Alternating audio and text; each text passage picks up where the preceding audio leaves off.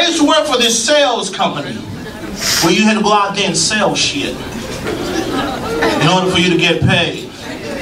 So, but once in a while, the sales company would take all its sales force out on a retreat, especially the beginning of the year, so you can get pumped up, you know. Tell you what you need to do to achieve your goals.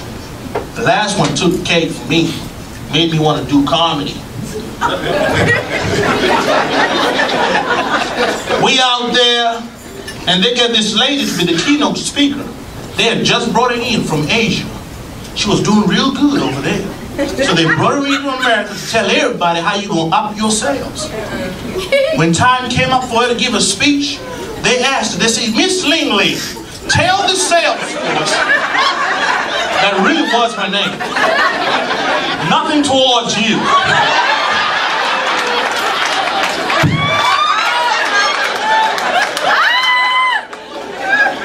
That's why I gave the disclaimer, I am not racist. Just run with it. You aren't neither, because you got a brother sitting with you. Miss Lingley, could you please tell the sales force what they need to do to achieve their goals? It went crazy. She got up, picked the microphone, she said, you need to fuck us. You need to fuck us hard. Fuck us good. Fuck us every day. You fuck us strong. You fuck us every time. You fuck us. If you fuck us, you come fast. You come real fast. You come fast. It feels good to come fast. I'm trying to tell you this time, man, there's a whole commotion in the auditorium. People are like, what the fuck is she talking about? Then one of the directors grabbed the microphone and she means focus. You need to focus.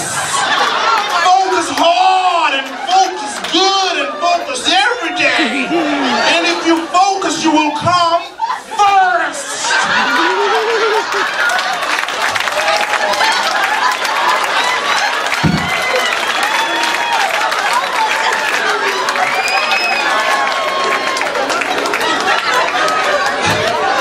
Some racist motherfuckers for laughing at this racist joke. Ladies and gentlemen, I really appreciate it. Let me tell you a story real quick.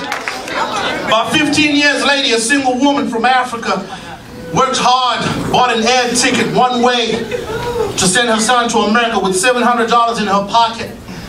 She gave me that $700. I had one bag, $700 in my pocket. This was 15 years ago. But I had a dream. Now, I killed that 700 in 2 weeks. I got to America, got excited about 2 Jordans. That couldn't clean me up. But the dream is right here, man. This is it. I really appreciate y'all, each and every one of you. Thank you very much. Now, y'all can catch me on Facebook, Alfred Kainga, Instagram, and